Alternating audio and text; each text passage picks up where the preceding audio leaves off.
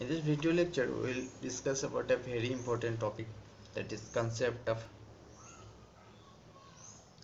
acid base.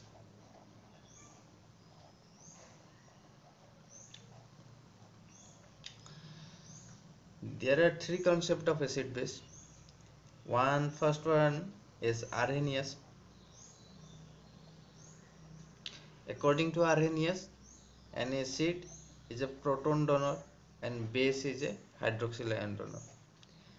Second one is Lewis acid base concept. According to Lewis acid base, acid is a electron acceptor and it is a base is a electron donor. Third, it is Bronsted acid base concept. According to this Bronsted acid base concept, an acid is a this Bronsted acid base concept is very important. It also explains the conjugate acid base mechanism. What is conjugate acid base mechanism? Suppose a reaction occurs between an acid HCl and an water. It gives hydronium ion and chloride ion. Suppose it is a strong acid. We know it is a strong acid. Therefore, we also react with a strong water, strong base. In HCl, according to Bronsted acid base concept, water acts as a strong base. This strong acid gives a conjugate base. This will be conjugate base. This is a weak base, and this strong base will give a weak acid. These are conjugate acid base pair. This is also a conjugate acid base pair.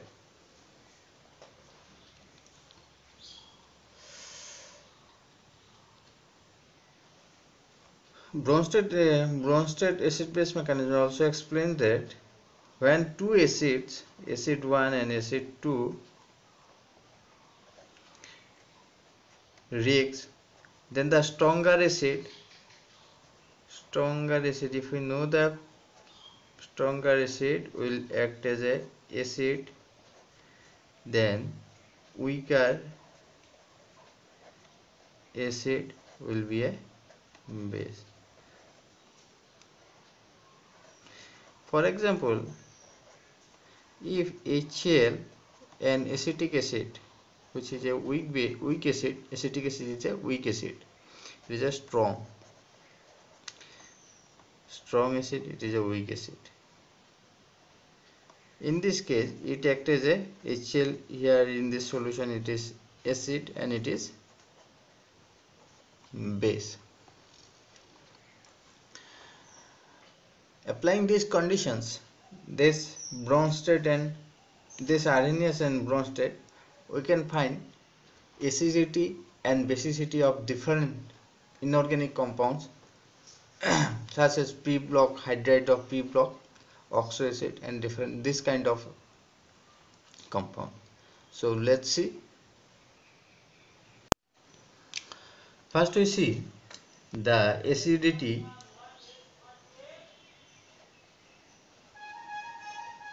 of hydride of P block.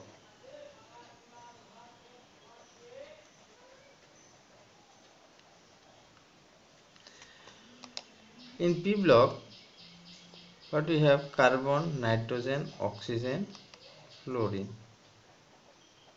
Carbon has methane, NH3, water, and hydrogen fluoride.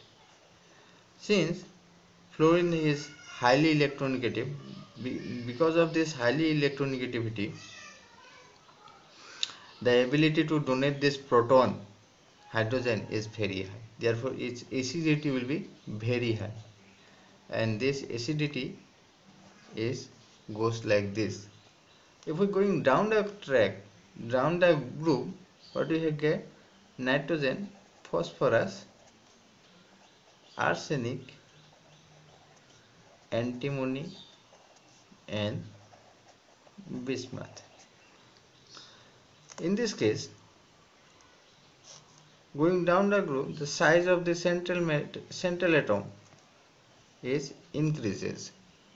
Because of this increase in size, the ability to donate the proton is very high. Therefore, the order will be goes like this. Therefore, in a period, across the period, its acidity increases, and down the group it also increases. Therefore, this is the trend of acidity. Therefore, basicity will be opposite of that. Again, you can find also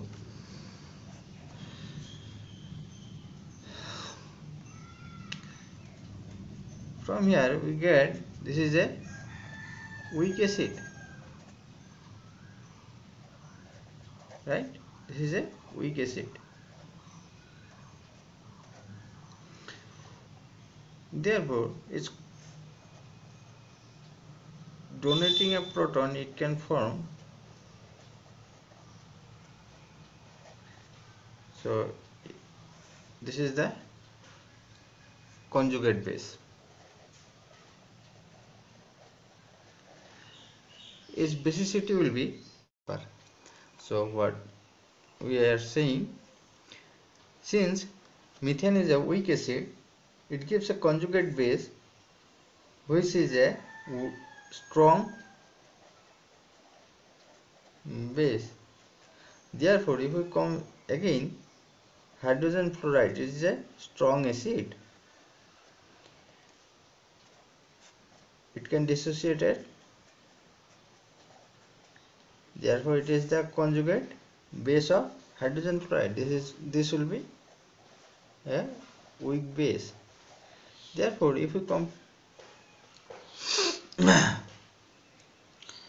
compare the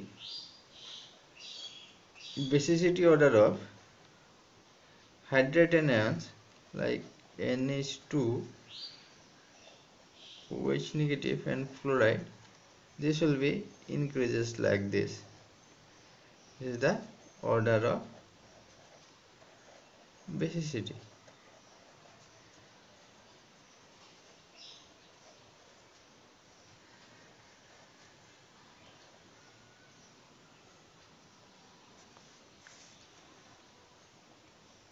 This is decreases across a period.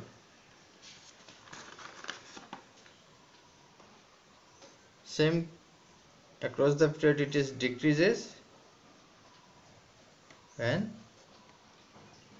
down the group it also be decreasing. So again, we can also explain the acidic strength of oxoacid. What is oxoacid? Oxoacid is a acid where a hydrogen is attached to an electronegative atom oxygen, and this oxygen is further attached to another electronegative atom. This acidity of hydrogen is depend upon the electronegativity of X and oxidation state of X. If oxidation state of A is higher, then the ability to donate the proton, or urge to donate the proton, will be high. Therefore, higher the electronegative and oxidation state of X will increases the acidic strength of the oxoacid. Suppose we consider an example. This acid are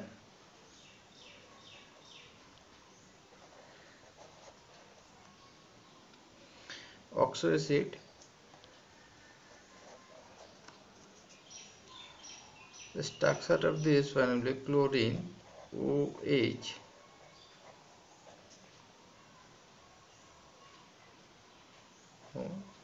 only 2 oxygen will be there.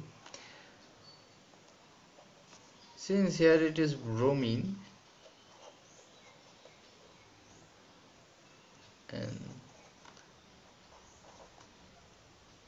and this is iodine. So electronegativity of chlorine is greater than the bromine. Therefore, the acidity of this compound, this acid, will be greater than this one. Therefore, the acidic strength will go like this. Again, if the acid have different oxidation states, suppose of the same element, if this is same, X is same, suppose we have chlorine, this is a hypochlorous acid, again chlorous acid, and this is what we have chloric acid. This is chloric acid, it's bromic acid, and it is iodic acid. And perchlorate acid.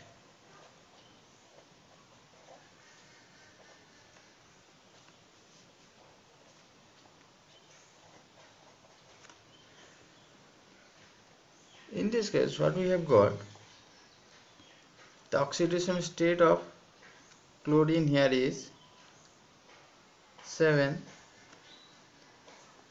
5, 3 and 1. Therefore, the acidic strength will be here will be more, because this chlorine will attract this bone pair more strongly. Therefore, acidic strength will be in this order.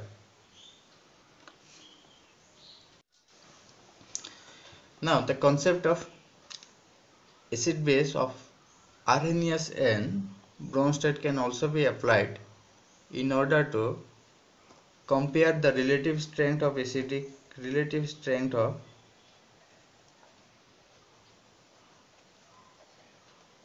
acids and base. Suppose we have two acids, one is HCl, another one is acetic acid. No, not acetic acid. Suppose you consider hypochlorous acid.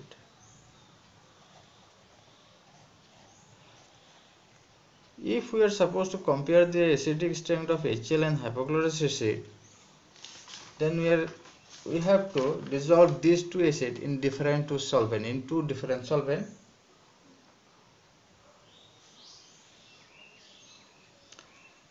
Here it is not hypochlorous, it is perchloric acid. Sorry.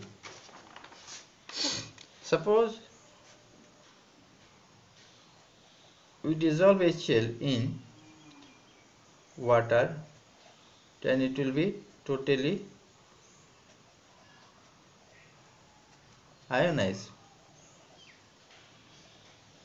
If it is totally ionized, then HCl will be a strong acid. If we dissolve this HCl, suppose in solvent like acetic acid, right? In acetic acid, it will dissociate partially. So it will give chloride ion and this ion, that is partially dissolved. Again we dissolve perchloric acid in water and acetic acid. In both the case, perchloric acid dissolve completely.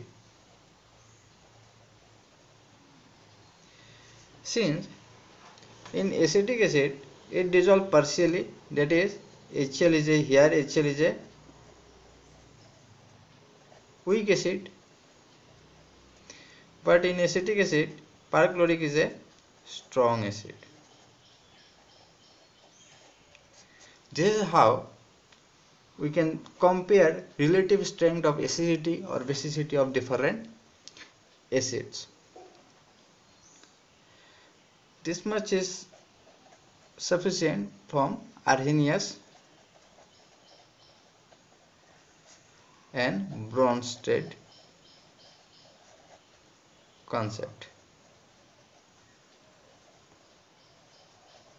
Further, we'll discuss about Lewis acid. What is the requirement to be a compound to be a Lewis acid?